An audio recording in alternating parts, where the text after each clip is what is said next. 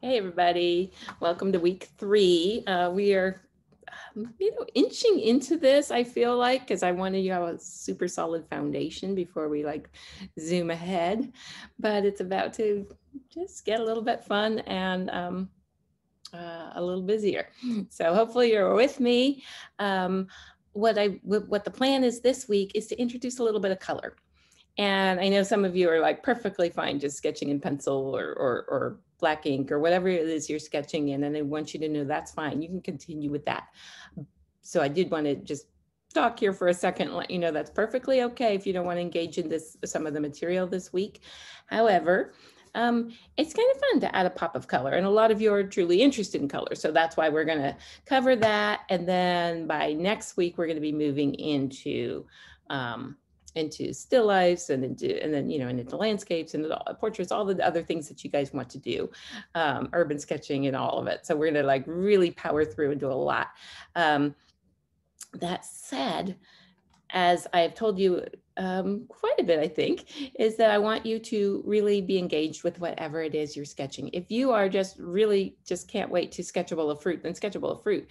If you want to get into portraits right now and don't want to wait till we get to that unit, you could do that. So as we're applying color this week, apply it to something that you're wanting to learn how to sketch anyway.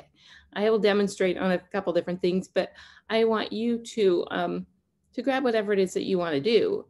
If you are just really can't wait to get into doing those landscapes and you're out there sketching them and practicing them anyway, this is a chance to play with a little bit of color within that landscape or within that still life or within that portrait. So whatever it is you are passionate about that you're really wanting to learn more and you can't wait, this is a chance just to with that within the scope of the course to go ahead and go for it. Um, Remember, we're all beginners or at different levels of being beginners. You are, of course, as I always say, only in a race with yourself. Don't compare yourself with others. Don't be afraid. Be fearless as you put down some color. There's lots of ways to do it. So we'll get right into it. I'm going to play a little bit with colored pencil, with pastels or pan pastels, probably, watercolor. Um, it's pretty crayons, it's pretty limitless, the amount of different mediums out there that you could add color within a sketchbook.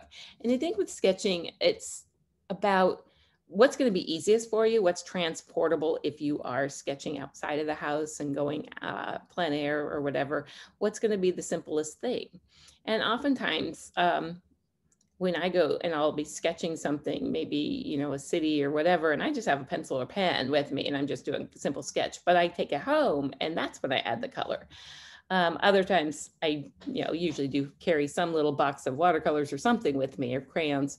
I have a couple, sometimes just a rubber band with a few of my favorite color pencils on it, just to add a little pop of color. If I'm wanting to match colors, that's a different story than, if I'm going with the intent that I really want to know what color that water was today. I did a whole series of paintings where I was getting the water at different points along the coast, and because the blues change.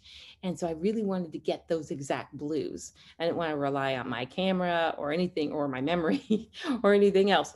So I brought a set of watercolors with me and I matched those colors to what I was seeing. And I actually kept these charts in my sketchbook and of what I saw different places so that when I went back and actually made paintings, I could do that. So it was sort of, I call it collecting colors.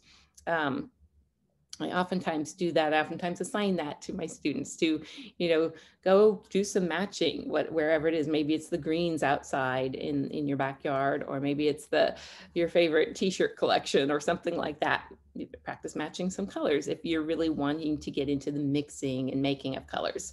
In the course, I will include a little article on basic color wheel and mixing things. But for this, it's really just simple. I just want to show you there's lots of different ways you can add it. I'll demonstrate a few different things and see where it goes from there. Again, if there are questions, email me, put it in the raise your hand discussion board. It's not being used much.